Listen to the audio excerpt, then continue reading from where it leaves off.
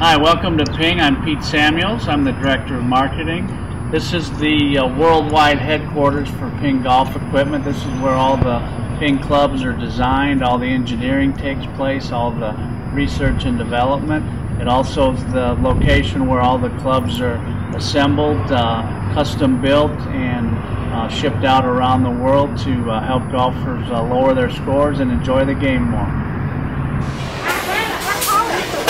This is what we call the kitting area.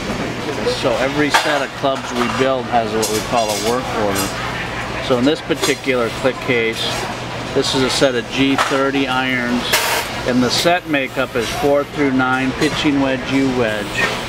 And then here are all the specs that club will get calibrated to once it gets into the system. Then they'll go to these boxes and pull the appropriate heads based on that work order.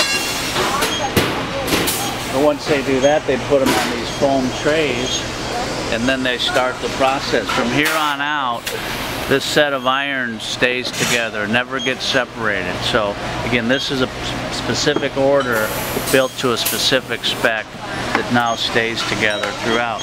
One of the first things they do is they take them out of those bags, put them on the tray, but then they're going to paint the color code, which is what we refer to, what's the lie angle of the club, how it rests on the ground. Again, different people, based on their height, based on their swing plane, they require a different lie angle, meaning when that club hits the turf, we want it to go through square. We don't want the toe to hit first, we don't want the heel to hit first. So once someone gets custom fit, during that fitting, they're going to say, you're a blue color code, which refers to the lie angle. So when she gets a set that says, well, this happens to be a black color code, they're going to paint the dot on the club. These have already been done. So see how that dot is black? So that means it's a black color code. So once they get this on this particular cart, obviously you can't build a set of clubs without shafts, so this work order tells them what shafts go with that particular set.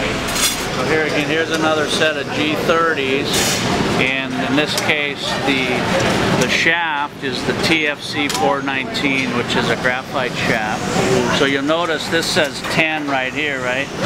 So this foam tray gets put on rack 10, and then if you look over here, you can see the little pouch that says 10 on it.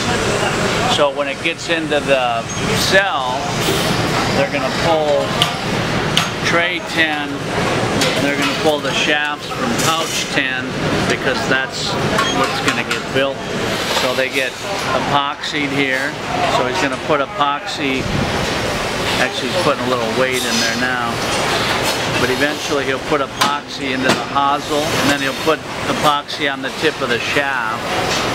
And when it comes time to join the two, you'll see that. So there's a, if you look in there, there's a camera. Very cool. And what that camera does, it's reading the scoring lines or the groove or the angle of those, and the computer now knows, because of that work order, because we're scanning it throughout the process, it knows what the lie angle and the loft angle of that club is supposed to be. So, and hold it there. So you see up there it says the lie needs to be 1/4 degree more upright, and the loft 1 degree and 3/4 weaker. So knowing the operator that he is, he'll now take it out of that and make those adjustments. And it may take him a few. You might need a little room there. So I gave that little bend, and that metal has been heat treated, which allows us to bend it without snapping. So he's always looking up there until he gets that. So the hammer adjusts the lie angle, so it's going either flatter or more upright. Every time you adjust that, you're going to influence the loft a little bit. Puts it back in the gauge, that camera's reading it. So it told him the lie angle's good, but he's still got a little bit more, weaken the loft by 1/2 degree. And then he's going to lubricate the tape and the grip so it slides on.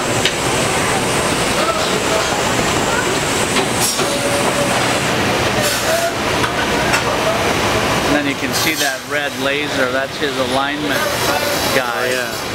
And there's lines on the grip that allow him to make sure it's on there square. Shipping daily, and because of the custom nature, those work orders, yeah, you know, we hopefully every morning we come in and there's lots of those, because we're not building up months of inventory. This is all real time shipping. Most of these clubs are already sold. Somebody's just waiting to pick them up. So these cameras are set up so you can see it on the screen there. Set up to track these markers, these reflective markers. So each of those cameras shoots out infrared light, reflects off of these markers, and then they have special filters on the cameras that allow us to determine the positions of each of these markers in 3D space.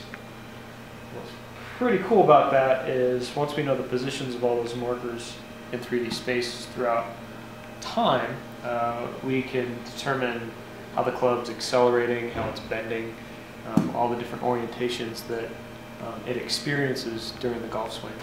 And then I'm just going to simulate some swings, but right here is where a player would take this device and actually take 3 swings.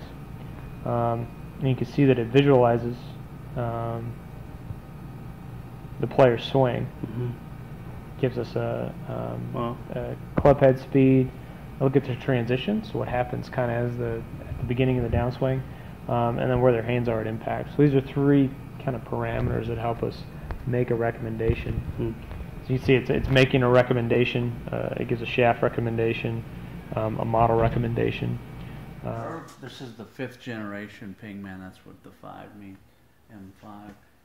But this was first developed by Karsten Solheim back in the 70s. As Eric said, he was all about science and research, and at the time, and there actually it still exists, if you ever heard of Iron Byron, which is a testing robot. Karsten didn't feel that that technology accurately sort of simulated a human swing. It was very rigid in its takeaway, and there was no free moving wrist, so he built his own robot and named it Pingman. And so it has all the characteristics of a golf, so a moving wrist, a shoulder turn, and there's a lot more to it. But basically, as Eric was saying, again, this is critical to our testing as well because of the repeatability of it and the ability to, you know, consistently hit the ball off the toe or the high toe, the low, you know, wherever we want to hit it to measure, you know, the moment of inertia or the performance. We can simulate that in here. Right. All right.